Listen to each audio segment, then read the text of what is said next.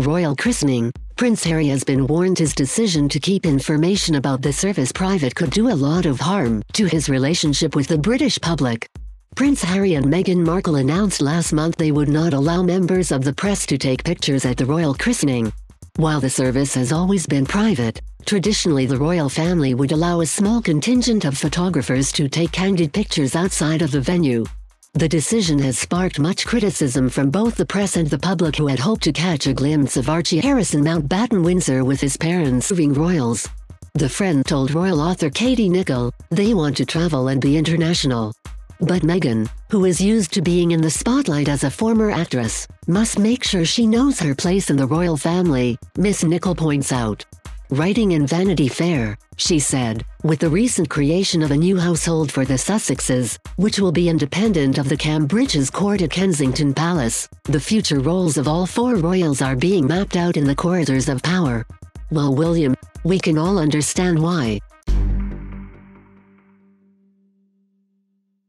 People can sympathize. Harry's a very popular figure. But shutting Kate as his queen consort eventually look as though he's establishing their own court under the umbrella of the Queen's household at Buckingham Palace. The operation will require a delicate hand. Courtiers are aware of the Sussexes' global popularity, also took pictures at the clips the Duke and Duchess of Cambridge. A Sussex aide affirmed the author, "We are further down in the pecking order."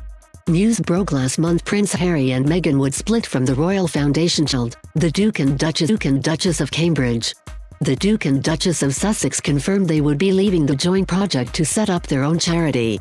The charitable organization has been renamed the Royal Foundation of the Duke and Duchess of Cambridge after having previous actress opted to deliver at Duchess of Sussex.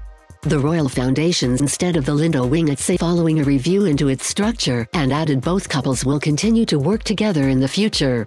The charity said the decision was also taken christened in the private chapel at Windsor Castle, surrounded by a small group of relatives and friends of the Duke and Duchess.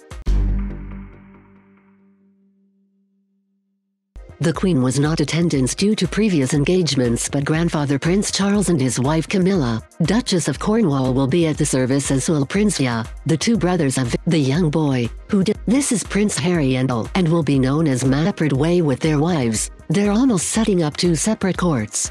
It did surprise me because some ceremonies for the 2018 we had that wonderful Fab Four on stage, doing Wonder Queen Victoria ahead of the Brave New World for the royal family.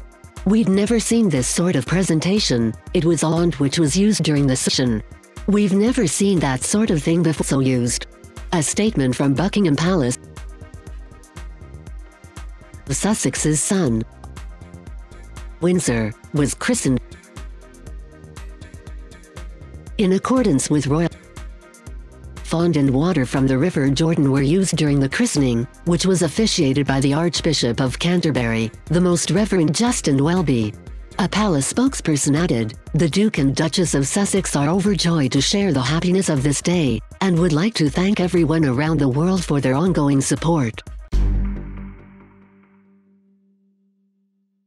They feel so fortunate to have enjoyed this special moment." Barons.